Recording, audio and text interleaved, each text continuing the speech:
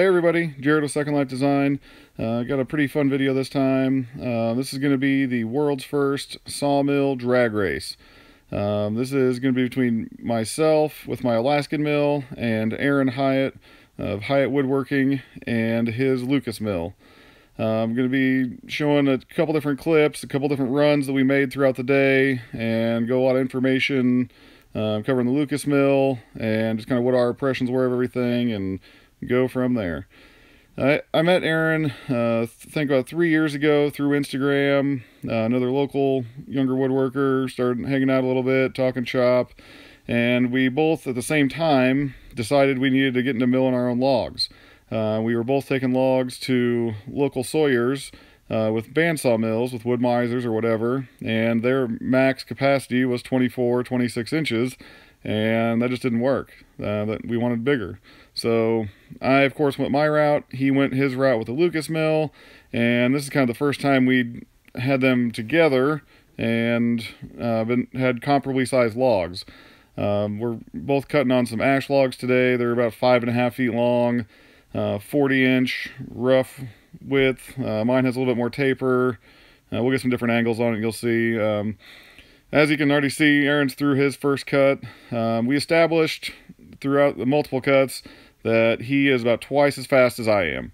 The Lucas mill it's kind of similar to a chainsaw mill in that it has a chainsaw bar, but instead of a chainsaw power head, it's turned by a 23 horsepower V-twin gas engine, like a Briggs & Stratton gas engine. So he has quite a bit more horsepower than I do. He's about 3 times the horsepower I am. On that same idea, he's about a third of the RPM that I am, where my engine's about 7.5, a little bit more horsepower, 12,000 RPM. He is at 23 horsepower, 4,000 RPM. Another big difference between us is our chain. I'm running standard rip chain, and he is running what they call like a hyper skip, where he has 2 cutters, about 8 inches of free space on the chain, and then 2 more cutters, and it repeats itself again. So a whole heck of a lot less teeth than I have, which gives me some ideas about some experimenting with chains I might try. But similar kind of setups, definitely not bandsaws. That was there is no commercially available really wide bandsaw mill, so this is why we went the directions we did. We're going to get a different angle here in just a second on the Lucas mill. There's plenty of good videos on chainsaw milling, so I'm not going to go too big into that as far as an Alaskan mill. The Lucas mill, you can see, is 4 posts, 2 long rails. The rails are about 20 feet long. I think he has the max cutting length of like 17 feet. You can see we're both pushing on the carriages. Mine is referencing the log, and his is riding along the 2 long rails. So similar in theory, but different in horsepower, speed, etc. So where mine is referencing the log, the carriage is what's adjustable. Those long rails go up and down and can go at different angles, and that's what sets his cutting height, cutting depth, etc. So it's an Australian product. You've seen them before. A lot of commercial guys have them. Definitely more of a commercial application use. It is something that was definitely out of my price range at the time, but if you're into productivity, it is definitely the way to go. Alright, here's our last run for the day. Get started here. This one is about twice the speed. I've sped this up a little bit. It takes me a little bit longer to get engaged. Since I am referencing the log, I have to kind of get started till the mill is kind of sitting on there squarely.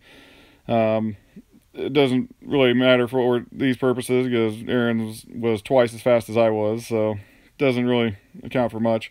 Back to the chain for just a little bit. We were doing some looking and some talking and kind of decided that a semi-skip or a full skip chain with a milling profile might be the best. The biggest thing we're fighting, and anyone who's milling will tell you, is getting the chips, dust, whatever out of the kerf is the biggest problem.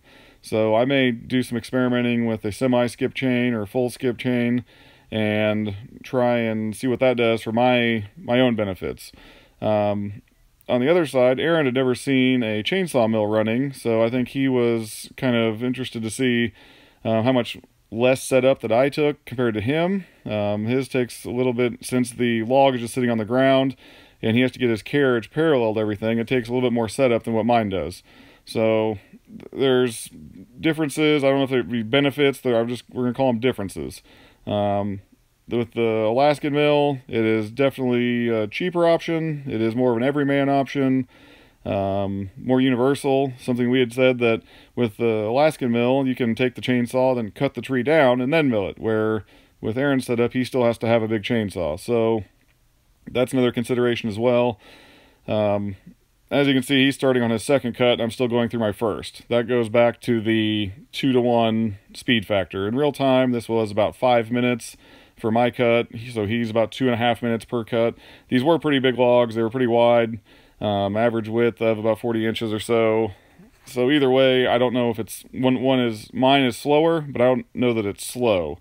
For what I'm doing and kind of the time frame of it, 5 minutes per cut is still pretty good to me. It wouldn't take me all day to mill this log, so is it slower? Absolutely, but I don't know that it's slow. So as you can see, he's just finishing up with his second cut, so he definitely lapped me on this. We're going to wrap up here.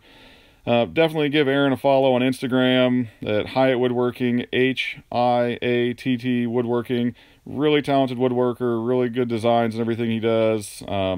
Definitely follow him. You can learn a lot of good stuff just like I have. Of course, give me a subscription on here. Any questions, comments, leave them below. You can find me on Instagram at Second Life Design. And thank you.